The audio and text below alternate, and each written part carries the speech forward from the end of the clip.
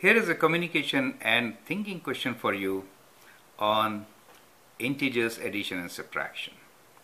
Question is, explain the steps involved to add or subtract the following integers. We are given two sets here. Pause the video, copy the question and answer them.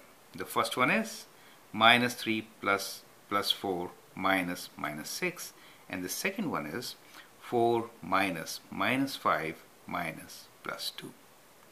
Use number line to add or subtract these integers. Here is my solution. Now let us use number line to answer this question. Now on a number line, it is better to write the statement or the expression with addition. Then it becomes easier for us to add using number line. So let us first write this as addition. So we can say minus 3, there's already plus here, plus 4, and minus really become plus of plus, right? The sign changes. Minus means going left, right? Take away, and this is in the opposite direction. So opposite of take away is addition, right? So it really becomes plus of plus 6.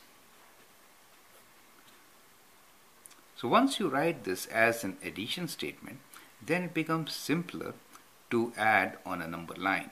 Let me show you how. So on a number line, let's draw a number line now.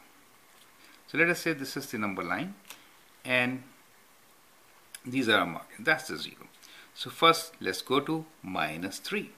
Minus 3 is 3 units left. 1, 2, 3. So that is minus 3. So that is the first tip. From the tip, we'll go to plus 4. Plus 4 means 4 units to right, right?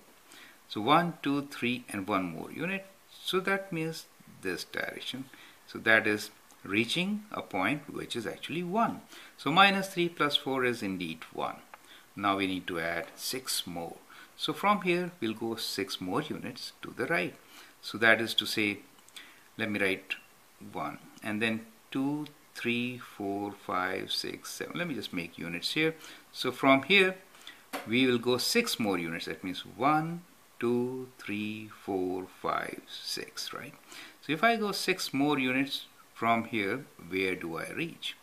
On the number line, I'm at 2, 3, 4, 5, 6, 7, right? So the answer is, this is equal to 7, correct?